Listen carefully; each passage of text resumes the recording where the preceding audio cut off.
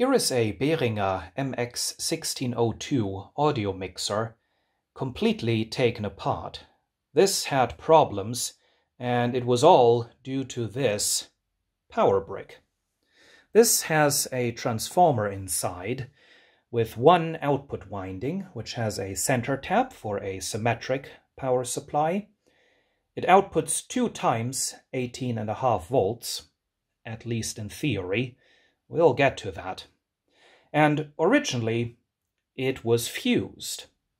Now, normally, what you would do when you have a center-tapped output winding, you would put a fuse into each end of the winding, so 2 fuses in total. Behringer decided to go with a totally dumb measure of cost cutting. They put only 1 fuse into the center tap. There it is. It's a 1.6 ampere fuse, and this has gone open. Now, the consequence of this fuse going open is that the mixer lost its ground reference.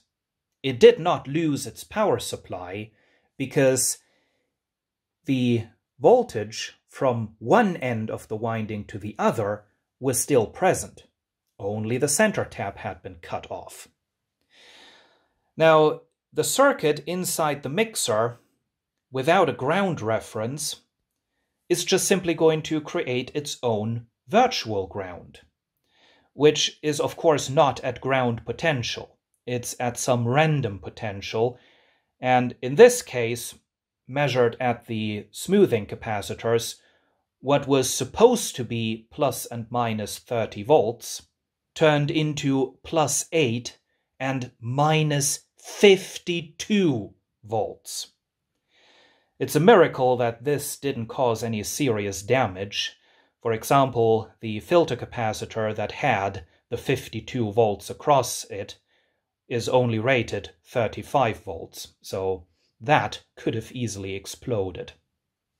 Well, that problem has been taken care of, but there is now another problem. The voltage regulators over here, as you can see, are attached to some rather large temporary heat sinks.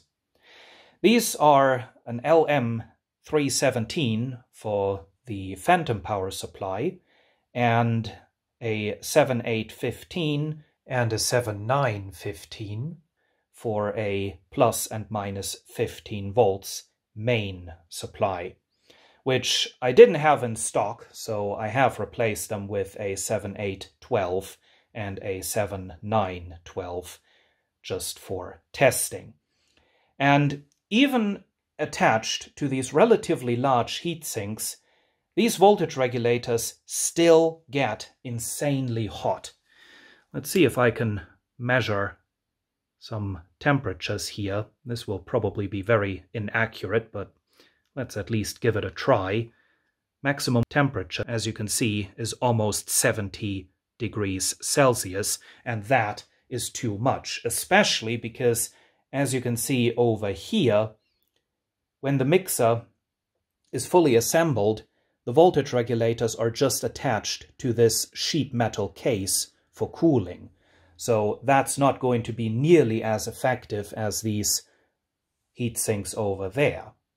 And this overheating issue may have been the root cause of all problems. Maybe one of these voltage regulators finally overheated and went bad, and that was what caused the fuse in the power brick to go open. So something needs to be done about this overheating issue, and that takes us back to the power brick. Earlier on, I said that this is supposed to output 2 times 18.5 volts. Well, if you measure it, it outputs 2 times 20 volts. So I connected the power brick to the variac and reduced the input voltage, and it turns out if you reduce the input voltage to 220 volts, the output is precisely 18.5 volts. So when we made the transition from 220 volts to 230 volts, Behringer changed the label on the power brick, but they didn't change the specifications of the transformer inside. Wow. But even with the output voltage reduced to the rated 18.5 volts, the voltage regulators still get rather hot. So I experimented, and it turns out you can reduce the output voltage all the way down to 2 times 15 volts, and the mixer will still work perfectly fine. And that is observing the design rules for the voltage regulators, giving the 15-volt regulators a 3-volt minimum voltage differential. And at 2 times 15 volts, these regulators get warm, but they don't get hot. So at that point, it will be perfectly fine to just attach them to this sheet metal. So that is going to be the repair process for this mixer. I will replace the transformer in the power brick with a 2 times 15 volts type. I'll replace the voltage regulators with the ones that are supposed to go in here, the 15-volt ones. And I'll probably also replace some of the capacitors, the ones that had the excessively high 52 volts across them.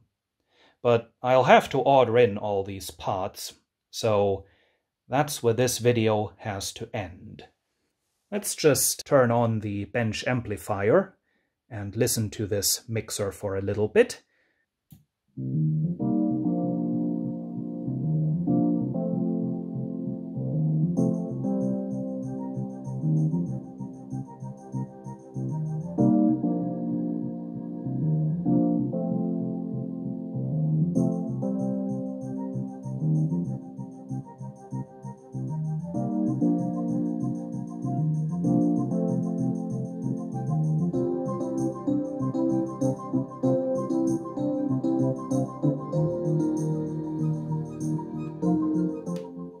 Well, as you can hear, the mixer does still work perfectly fine.